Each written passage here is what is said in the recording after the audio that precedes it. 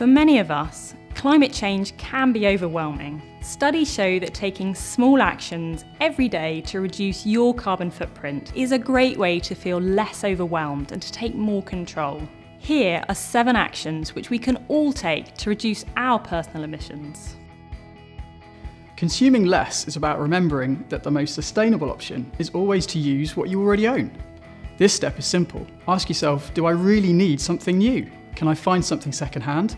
Or repair something I already have? Cutting our consumerism reduces the emissions used to extract materials, design, manufacture, and transport new products around the globe.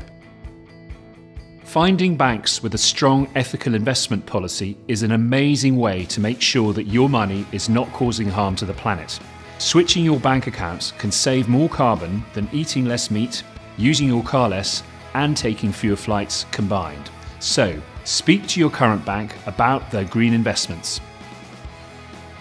Cutting down home energy use involves thinking carefully about when and why we use energy to run appliances and to keep our homes warm. Washing clothes at lower temperatures, hang-drying laundry rather than using a tumble dryer, and switching out halogen bulbs for LEDs can save the most electricity. Make best use of your heating controls and install insulation wherever you can to reduce the costs of keeping your home warm. You can contact Devon Community Energy Network for further advice and to find out if you could be eligible for grants for insulation and heating upgrades.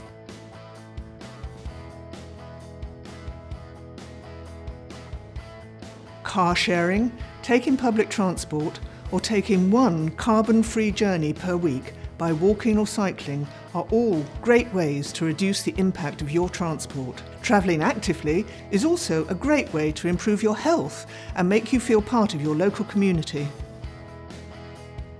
Eating more plant-based foods as part of a balanced diet both reduces emissions and improves your health. Try at least one meat-free day per week. It's a great way to introduce yourself to new foods. When you do eat meat, try finding local organic producers. Check out the Devon Climate Emergency website for more guidance on sustainable food. To achieve net zero, we need all our energy to come from renewable sources. Most energy suppliers now offer a renewable tariff, but not all renewable energy tariffs are the same. Choose a supplier who can prove that all of their renewable energy is either generated themselves or purchased directly from renewable generators. Ask your supplier to show you where they get their renewable energy from to make sure your money is creating demand for more renewables. For those of us fortunate enough to do so, flying is likely to be our most polluting behaviour. Why not try to take fewer flights by holidaying locally, taking a micro-adventure, or using public transport if you plan to travel internationally? Slow travel can be thoroughly rewarding, as you get to spend more time exploring each place or rediscovering the places right on your doorstep.